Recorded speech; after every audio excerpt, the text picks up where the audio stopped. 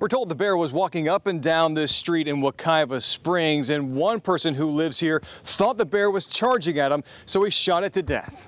We've been talking about doing that? John Ray tells me he likes seeing the bears on Thistlewood Circle in the Sweetwater Oaks neighborhood. We love seeing them around the neighborhood. We try to be careful, try to keep our doors closed, keep our fridges closed, try not to feed them. He shared these pictures he's taken of them in driveways, walking through the grass, even strolling along the sidewalk. But the Fish and Wildlife Commission says last night officers were called here for a report of a bear attack. They say once on Thistlewood Circle, they learned that the bear was in someone's garage, and the person in that house said the beast charged at him, so he shot it. I'm told the bear ran across the street and through yards before collapsing on another property and dying. I think it's sad, honestly. A lot of us live here because we like the wildlife, so to hear that one of the bears met its ending is kind of sad. Fish and Wildlife's website says shooting a black bear is generally illegal in Florida, except when it's necessary to avoid imminent death or serious bodily injury. If the person did not intentionally or recklessly put himself in that situation,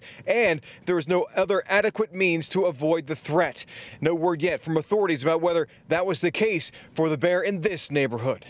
Fish and Wildlife Commission says this bear shooting is still an active investigation. Reporting in Wekiva Springs, Bob Hazen, WESH 2 News.